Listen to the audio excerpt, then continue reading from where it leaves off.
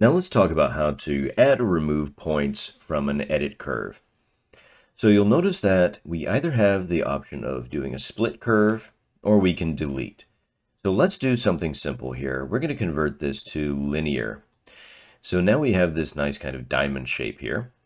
We're going to fix our width, and in fact let's make this kind of a rectangular diamond or a square diamond. That works fine. So if we want to add a point at, let's say, point 1, we can say split U.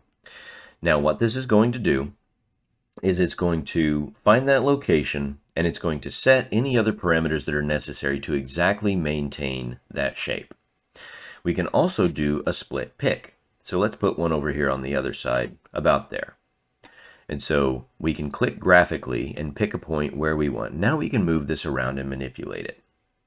Let's do this again on a circle and look at what happens. So if I click here, notice that the strengths of these control points have all been adjusted to exactly maintain the original curve.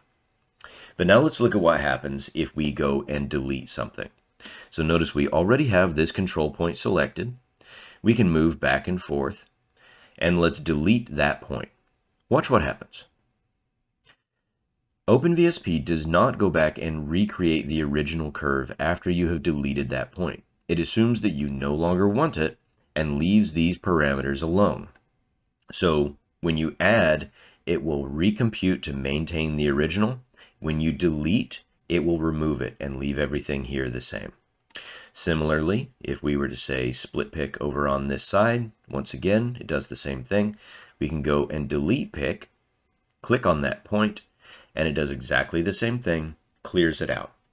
So when you're dealing with adding and removing splits or points in Edit Curve and OpenVSP, just bear in mind that you can always add points in and have relatively little effect on what's going on.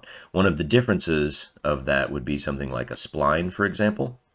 So if we split pick and click that point, you notice that it does have now another enforced point that it has to go through. You've changed the polynomial, and so that will change the source.